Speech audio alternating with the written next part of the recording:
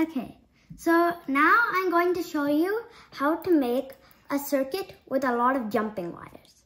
Jumping wires can be used to separate all the components of the circuit so that you don't accidentally mess up something and make it a short circuit.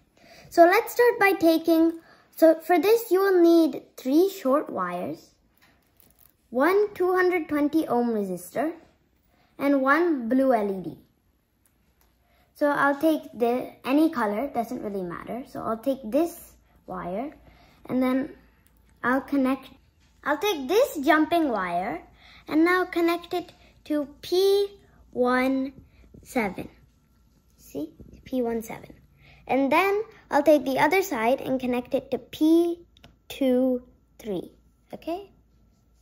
Now I'll take my 220 ohm resistor and I'll connect it to P29, okay? And take the other side of it and connect it to I'll connect it to J14. And then I'll take another wire and I'll take this and connect it to J16 and put it over here in I32 and take the final wire and connect F32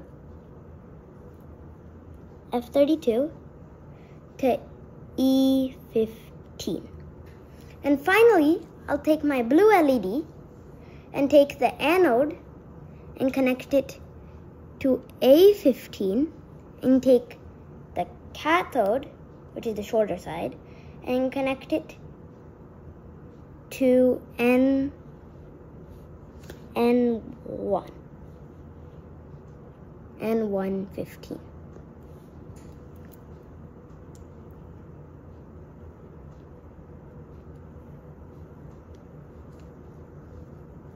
Why is this light bulb not lighting up, right?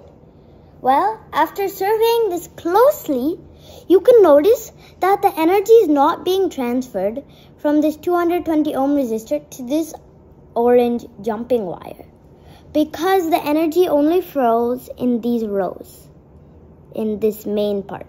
Over here on the sides, energy only flows in the columns. So I'll have to take the end of this jumping wire and connect it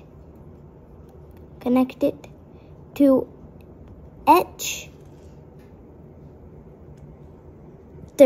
H13. And now you see my blue LED lights up. If you still have further problems, make sure that each component is secured to the breadboard.